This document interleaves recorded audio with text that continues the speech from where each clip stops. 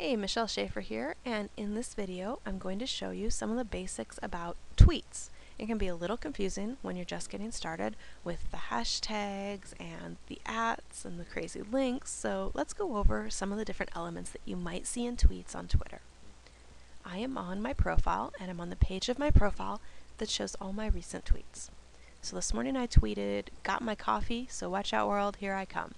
This was just a general status update, not directed at anyone in particular other than everyone who follows me on Twitter. You can see here there's some replies to it. Lucky you, happy Earth Day. The reason I know these are replies to me is it says at and my username. Okay, that's how people talk on Twitter. When they say at, they're talking at this person, in this case me. Here's some other tweets. My YouTube account is linked to Twitter, so when I subscribe or like a YouTube video, it shows up. This tweet here is what's called a retweet. RT stands for retweet. That means I am tweeting something that someone else tweeted first. When you copy someone else's tweet or share it on Twitter, you need to give credit to whoever originally shared that tweet, just like you would anywhere else. So you can use RT at their username and then their tweet. Another example of a retweet that's a little bit different, let's see, is this one here. Sheila tweeted out this morning, or yesterday actually, designer web tools for the designing challenge. And you can see here it says via at Sheila Atwood. I was retweeting and sharing what she had tweeted first, so that's how we show credit there. So it can be either via or it can show RT at the beginning. Those both mean the same thing, just someone is sharing something that someone else shared first. Here's a tweet that my blog sent out when I posted a new post yesterday, creating awesome, just swing, hit, and run like crazy. You can see there's the shortened link. The reason that links on Twitter have bit.ly or super or different domains like that are real short in them, and then these crazy letters, is because you've only got 140 characters. And if you use a regular link, like if I were going to use, for this one, it would be michelleschaefer.com/creating-awesome- you know how long those links get, and then there's a date in it. That would use up like my whole 140 characters. So we use link shorteners that just redirect people to the link.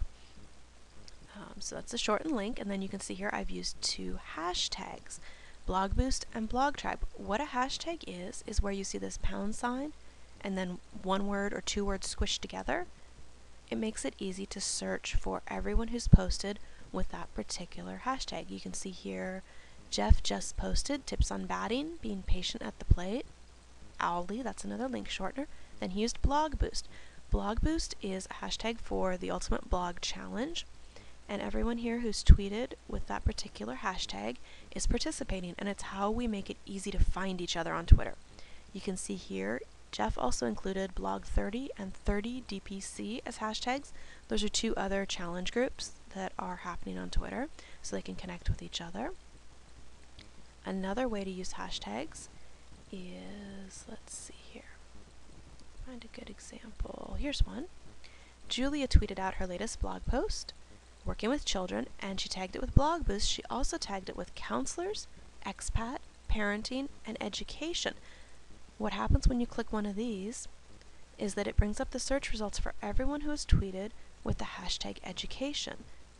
These are all people who have a blog post or a link to share, something to say about education. So it's a great way to connect with other people who are tweeting the same topic and get your tweets found if you tag it with those keywords with a pound sign and then the keyword. And that's called a hashtag. And going back to my profile here, I'm going to show you a Twitter conversation. Let's see. When you are talking to someone on Twitter, you use at, here's one, and their username. This conversation started out, I tweeted out a blog post I'd written called Monogamy Not Required, Love More Than One. That particular post is about social networking and that it's okay to be on more than one social network.